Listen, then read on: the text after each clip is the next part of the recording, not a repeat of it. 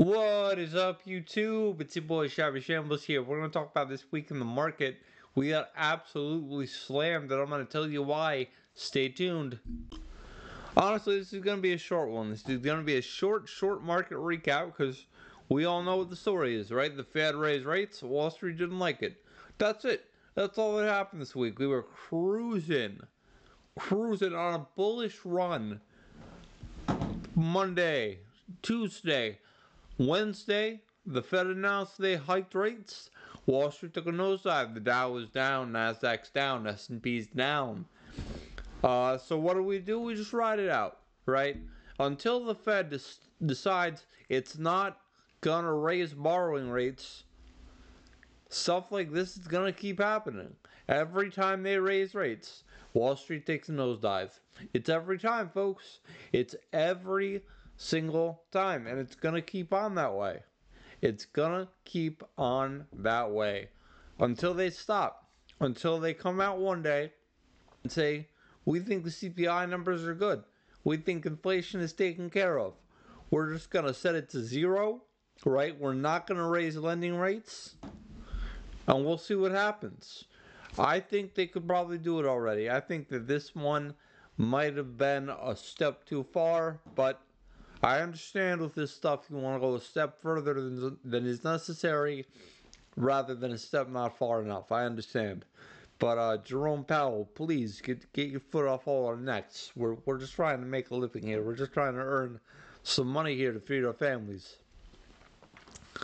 So that's all that really happened, guys. That's all that I can say. I mean, there's not much else to talk about. I mean, yeah, Palantir got hammered. Yeah, the Dow got hammered. Yeah, Nasdaq got hammered. Yeah, the S&P 500 had a bad week. But it's all down to the Fed. It's all down to the macro economy. And while there will be fluctuations in the meantime, while there will be ups and downs, while there are things to talk about with individual companies like NVIDIA the other day, I told you guys about NVIDIA.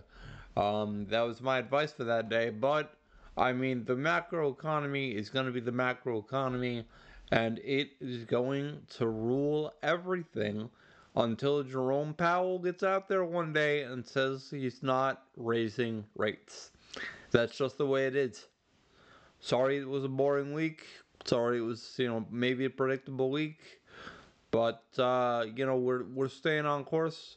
We're staying on course. And, I mean, Palantir, at this price, I think it's down $790 at this point. It's a great buy.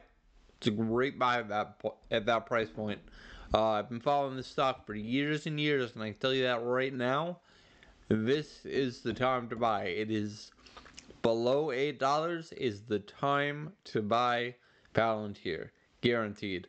I think they're going to crush earnings on Monday. We'll see. I've made a video about that. It's going to be in the link at the end. But I think they're going to crush earnings. I think they're going to do a great job going forward.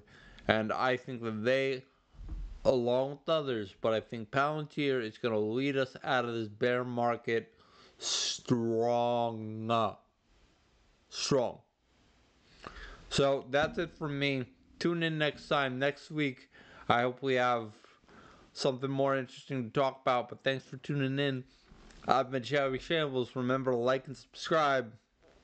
If you like the content, follow me for more, subscribe for more, follow me. You know the deal. You know what I'm telling you to do. Every YouTuber in the world tells you to do this, so I hope you do it. Alright, I'll talk to you tomorrow, guys. Take care.